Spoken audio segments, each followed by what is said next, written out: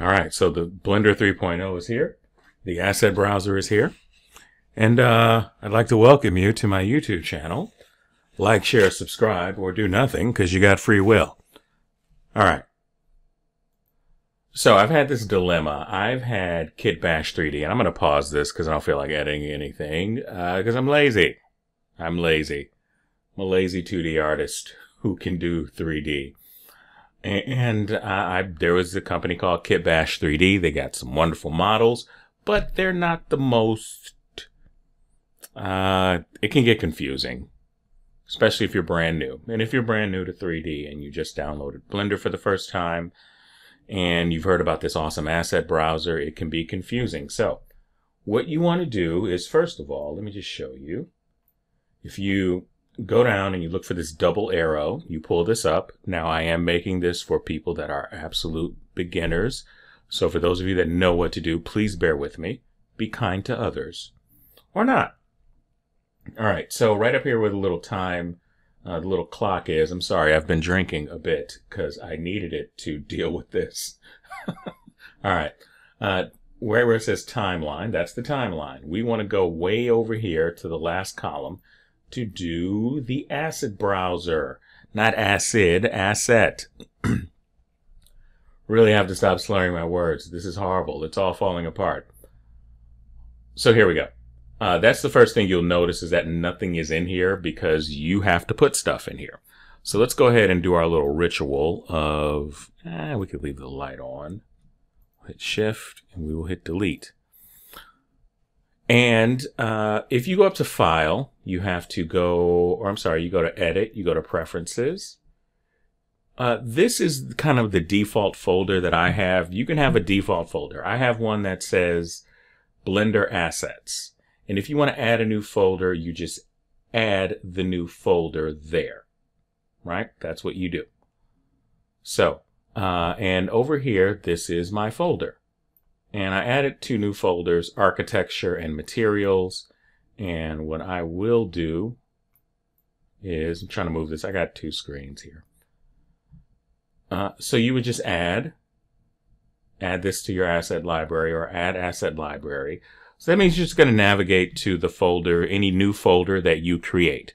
This is where the asset browser will pull from.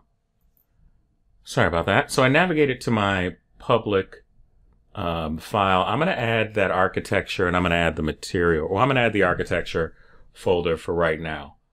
So it's Blender Assets and I'm going to add architecture. I'm going to add asset library, close that, and I'm going to call this architecture. I don't know if I'm spelling it right because I'm not that smart. Architecture. Okay. Don't drink in 3D, kids. It's very dangerous. So I've got this path selected. Now, let's go to the other part. So it's probably going to be a longer video, as you probably know if you clicked on it, right? So I'm just going to hit pause because I'm going to pull up Kitbash3D. So this is Kitbash3D. And this is my account. These are some of the things that I have here. And we got some kits. We also have some legacy kits. I'm going to show you what I'm going to do with those. But first, let's just download this. I got Neo City. We'll start right there. I'm going to click on it here. Now, format, it has a Blender format. That's cool. You could download it like that. It makes sense, right?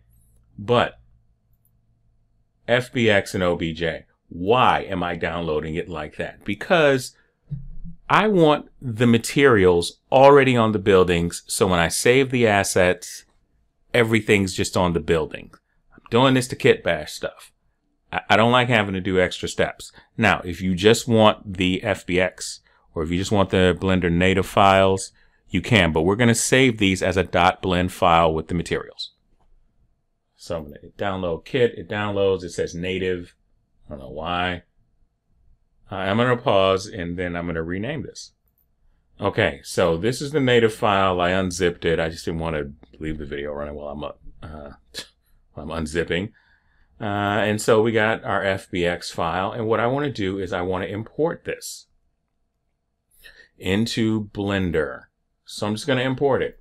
And of course, because when you import things, it takes a minute, and I'm recording, so it would take a little bit longer. And again, nobody wants to see that, especially not the algorithm. You know, that makes things more exciting when I pay attention to what the algorithm does. I don't know what an algorithm is. I'm not smart. So I'm going to import this. Okay, so here are the buildings. I'm going to go over here to Material Preview, and I'm going to wait for it. This then takes a second. And got the wheel.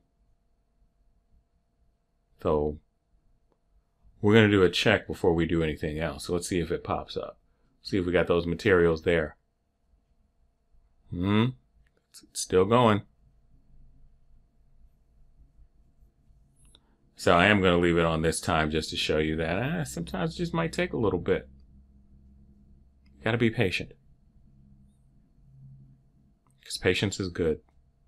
I guess. I don't know. I don't have any, but yeah, whatever. All right, so let's see. Let's give it some more time here. If it takes a little bit too long, I'm just going to hit pause. I don't want to.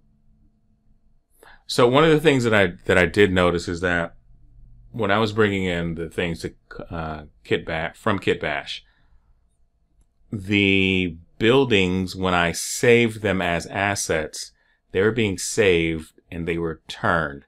Let me hit. Oh wait, here we go. Wait for it. No, I'm gonna hit pause because I think it's not doing it while I'm recording. So. All right, so there we go. So we got our textures on here. So one of the things that I notice is that, so if I highlight this building right here, and I go over here and I look, so this appears to be, oh, okay, so check this out. So I highlighted this building right here, and you see how over at the X it is -90? Well, if you tried to save these as assets, then it would save and it would be turned, right? And that's not what we want. So I'm going to go into wireframe. I'm going to select everything and I'm going to hit Control A for apply, and I'm going to apply all transformations. And so it zeroes that out. So now when we save it, it's going to be right side up. All right. So can we just go in and just save all this? Yes, we can. However, what's going to happen if you click and just hit save? So this may be of what you're running into. So if I mark this as asset, then it does this and it doesn't give me any preview or anything. Even if I go back here and I'm like, okay, so maybe if I just bring this out, nope, you're just saving the empty itself. So I'm going to clear this asset. And what I want to do is, I got to take, so let me see. So I'm going to go to wireframe. And I'm going to select all the ones with the triangles. And so I'm going to grab all those, the actual building itself. I'm going to go over here. I'm going to right click and I'm going to hit join. I can do Control J. I know that. But I found that I think I don't know what's going on, my keyboard, my mouse, whatever. So I've highlighted this. I'm going to right click, Control J. I'm going to do this.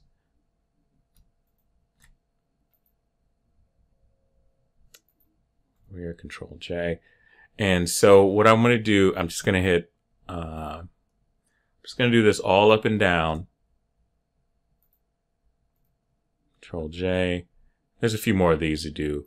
So I'm not going to bore you with, well, that one's pretty, this one's pretty good because I think it's just in one piece, but I just want everything all in there. Well, there's nothing to Control J.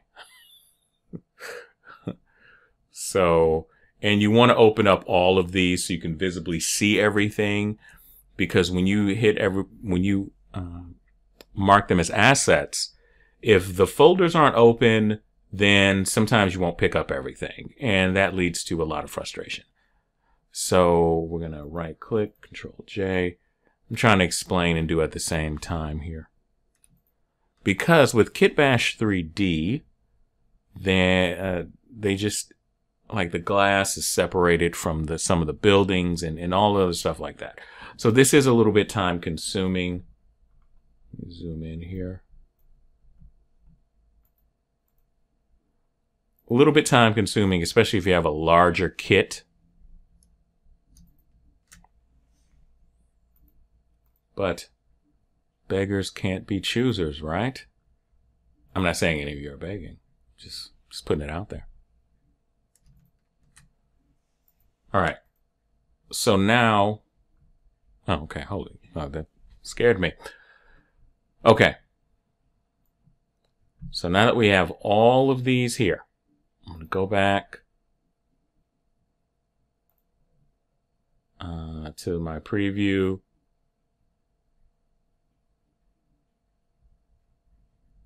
And, okay, so I'm going to wait here. So I'm going to do this. I'm just going to go all the way down, hit Shift.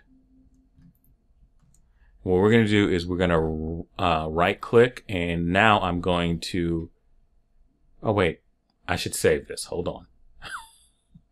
I should save this first. Let's see if I do this without saving it as a .blend file. Mark as asset. Yep, I'm okay. All right, so now I have these assets. So these right here are the empties, right? So I can just clear the clear the asset because I don't need the empty there. I just want the buildings. So I've done all this work. Now I'm going to save it as a .blend file. And I have these assets that are ready to go because as doing 2D, I want this stuff for backgrounds. I don't, and I can take,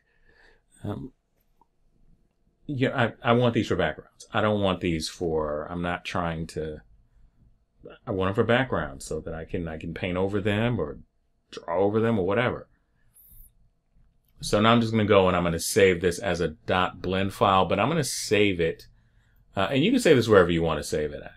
I'm just going to save this under my Blender assets. I'm making a new folder called Blend Files. And you don't need to know that. But there you go. So here we go. And I'm just going to save it. Just hit pause while I save it. So just letting you guys know, I saved this as like mini city. Save the Blender file. Just so I can have it saved. Now, as long as I am here, I want to put together some of these buildings. I want to kind of sort these out a bit. And if you want to, this is the other thing, if you want to, let's say have, if I add to catalog, double click on the catalog, and I can say modern buildings.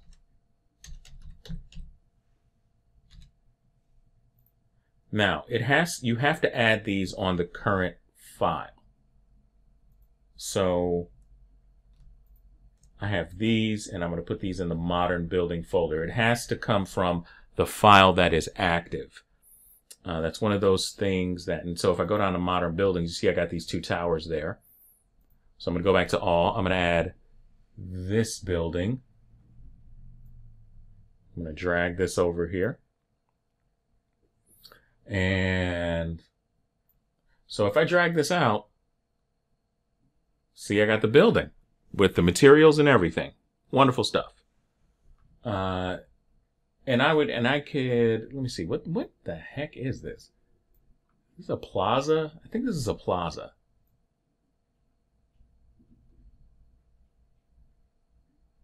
Oh, I'm not sure. Okay. Well, anyway. So that's how you, and if I want to add another folder, or I can make this into a subfolder, And so that's how you do that. That's how you add in things from Kitbash3D. Wow, I hope that helps somebody. And you know what? I'll make another video for the legacy kit and how I'm doing that too. So I'm going to stop talking. I hope you guys enjoyed this. I am going to be uploading more videos because I got to start getting out there. It's like I'm dating again or something. So yeah, again, do the stuff that the young people say, the like, share, the subscribe.